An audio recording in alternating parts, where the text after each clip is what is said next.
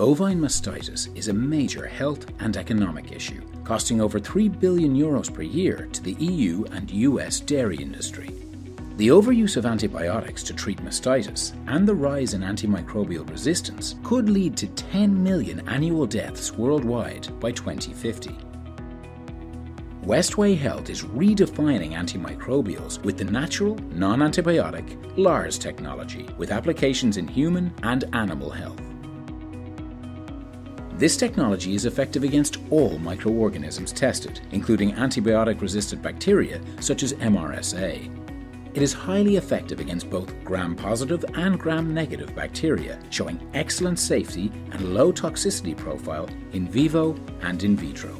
Westway Health's lead product in development is Panamast for bovine mastitis. It is an innovative, non-antibiotic treatment.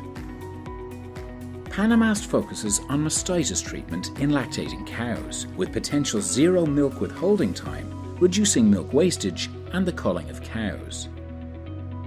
The treatment is effective at killing all bacteria, including antibiotic-resistant strains like MRSA, and does not induce resistance.